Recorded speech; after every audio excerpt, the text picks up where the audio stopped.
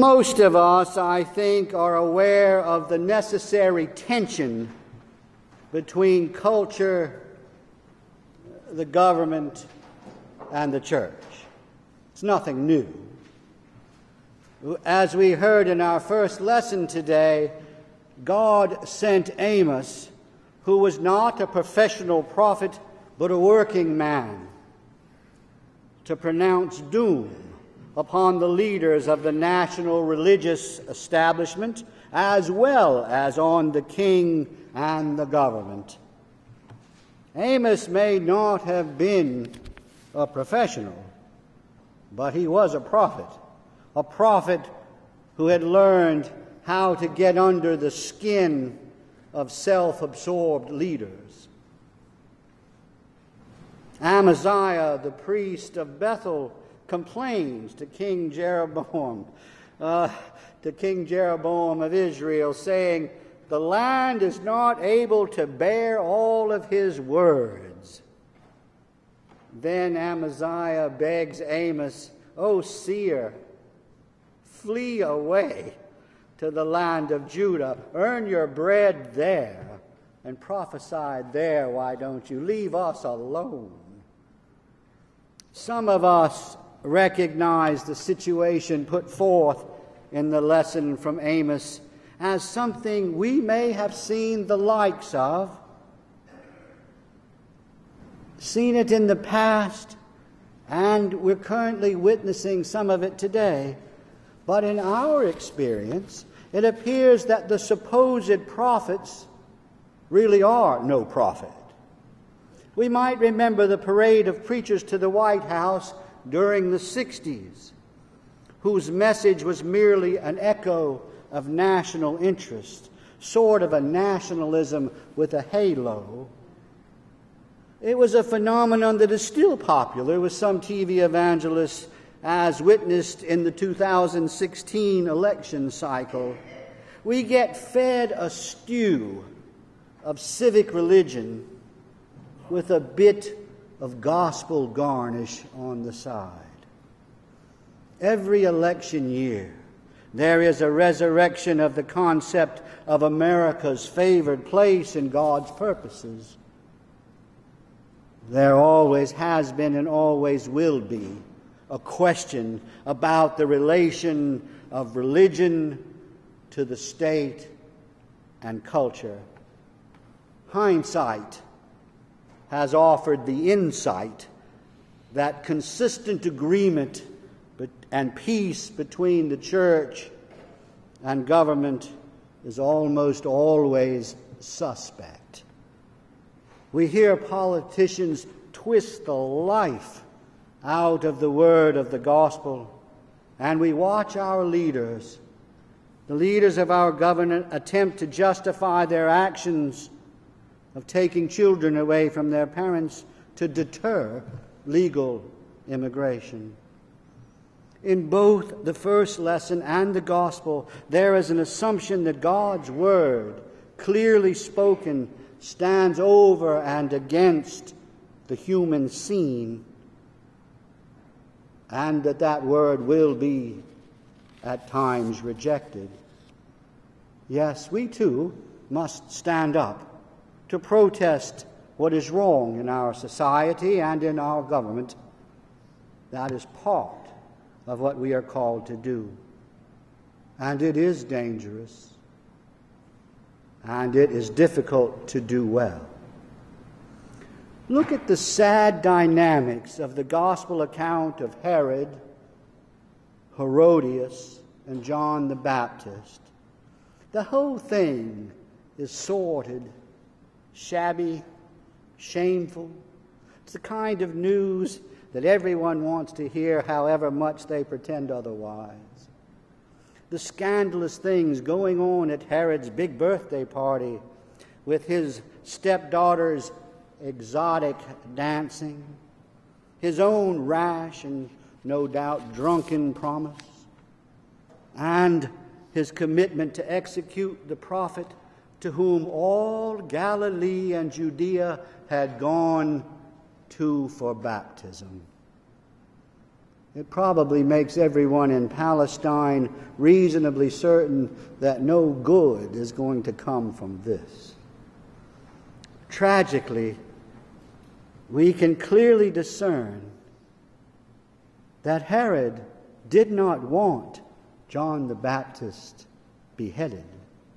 Herod had no desire for the prophet's severed head to be served on a platter and given to his daughter Herodias. Herod did not want or plan for his party banquet to end in ruthlessness and bloodshed, but he had given his word. Herod ordered the death of a man whom he knew to be holy and just. Quoting a recent commentary in a church periodical, an obsession with power, prestige, and reputation provide motive again and again for evils that would not otherwise, or that otherwise would not be committed. Those things, obsession of power, prestige, and reputation, make the opportunity for evils to be committed. This is the way it has been from the beginning. It is the way it will always be until all powers are subject to Christ the King. Improper motive is also an ever-present enemy of followers of Christ. It's the enemy of our ministries. Interest in power, prestige, and reputation have ruined many a priest, many a vestry member, and soup kitchen worker. We're better to recall John the Baptist's own words about the Christ to come. John said, speaking of Jesus, "He must increase, but I must decrease." Sadly, our perceived notion of improper motivation in some evangelists, has soured any thought of ours to doing the work of evangelists, even though the Book of Common Prayer clearly states that the ministry of laypersons is to represent Christ and His church, to bear witness to Him, and to carry on Christ's work of reconciliation in the world. Representing and bearing witness to Christ is not on some list of possible choices. Rather, it is a calling. It is the calling. It is the duty of every follower of Christ. In these readings from Amos and Mark, we hear about some of God's people striving to live out God's mission in the world. And so we are presented with 4 basic points. The first is authority. In Amos, God the Father. In Mark, Jesus the Christ. That was the authority of their work. John the Baptist was sort of in between, sent by the Father to prepare the way for Jesus. The prophet and the 12, and John the Baptist for that matter, are quite ordinary people, but they're given an extraordinary responsibility. Their power, you see, comes not from their status of life, but from the one who sends them. Secondly, there is the message. What matters supremely, more than apparent success or failure, is our fidelity to God's message. Amos failed at Bethel, and the 12 were warned that people might refuse to hear them, and they did. But they were true. They were true to the demands of the gospel. And then third, there is the opposition, rejection, is always expected. The Word of God must be delivered in the face of opposition from the advocates of civil religion and from the opposition of those obsessed with power, prestige, and reputation. Fourth, there is the sense of urgency. We actually are not offered unlimited time to ponder about the message, but we're called to deliver it now. Only our faith can provide us with what we desperately need to do this work. Our faith gives us the assurance and the awareness of the presence of God in the world. That's how we can do these things. As we draw closer to God through prayer, worship, and study, we can see His hand at work, transforming others and transforming us, enabling us to act in love and unity. Our faith, you see, gives us perspective, delivering us from a material view of the world and from our own human existence. Our faith allows us to understand ourselves as an important part of God's work in His creation. Gradually, ever so gradually, we begin to see beyond our dull self-centeredness, beyond our selfish, superficial concerns, beginning to realize that God is the one who chooses, commissions, and sends. It is His message, His authority, His power that bears fruit. Through God's presence with a proper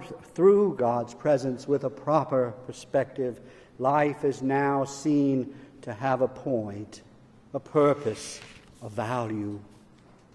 Above all, it is in this perspective and presence, God's perspective, His presence, that we find the power of God's redeeming love, that we can take His redeeming power into the world. It's that perspective and His presence.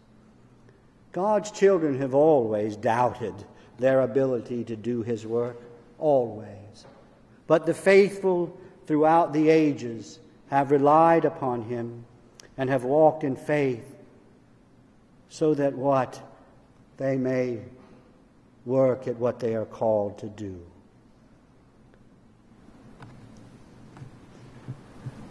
The church can only, and I do mean only, become alive and move on in history by focusing its life on God's loving care in Christ and in His teaching. To quote former Archbishop of Canterbury, Rowan Williams, he said, "It is not the Church of God that has a mission. It is the God of mission that has a church." Williams is saying God is at work in the world to redeem creation, and God invites us to participate in this mission. God is not interested in getting more and more people into the institutional church.